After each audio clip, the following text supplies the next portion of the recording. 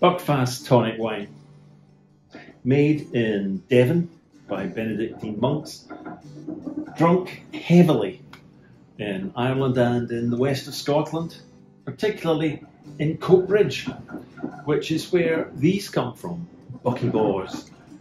They're Buckfast Tonic Wine flavoured sweets, ideal for weaning your child onto the hard stuff. 15% alcohol, heavily flavoured with sugar, and I was going to say cocaine, but that would be wrong. It's caffeine, in fact.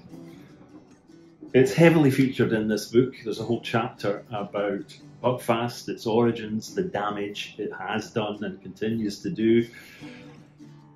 But these are the tasting notes for your delectation and delight, and to make it unnecessary for you to ever try it.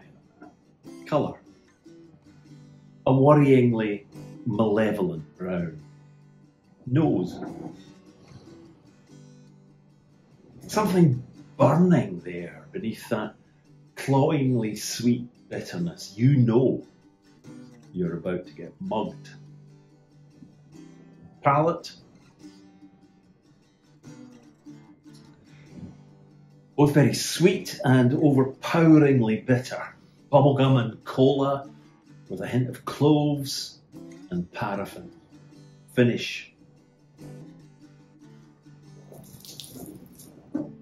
you've been siphoning petrol or diesel or worse from a vehicle and accidentally swallowed some because the police have noticed, and you've had to beat a hasty retreat.